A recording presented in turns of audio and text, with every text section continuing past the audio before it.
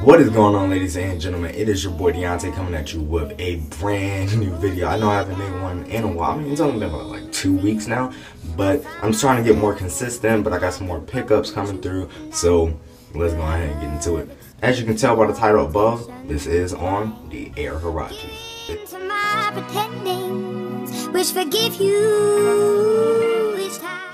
The Air Huarache.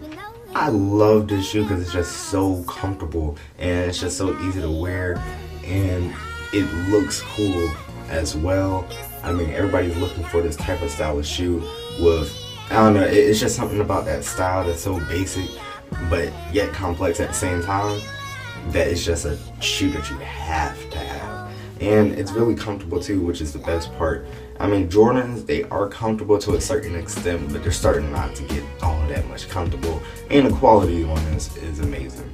Let me show you. As you can see at the bottom, we have the white midsole. And yeah, they're not all that clean. I'm sorry about that, but that's not the point. Let's move on up, and we have this suede right here going up in this wrap towel type skin, and move on to this nylon type. I guess that's what you could call it. I call it nylon. I don't know, that's the first thing that could pop up in my mind. And move up on the tongue, we have this dark gray moving all the way up the tongue, and this beige line going through. And as you can see on the side, I forgot to mention, we have this black strap that wraps around, this rubber strap that goes around all the way around to the boot, which has Nike on the back and Air at the bottom on the midsole. And similar for the bottom, you have a simple black bottom with this turf type bottom.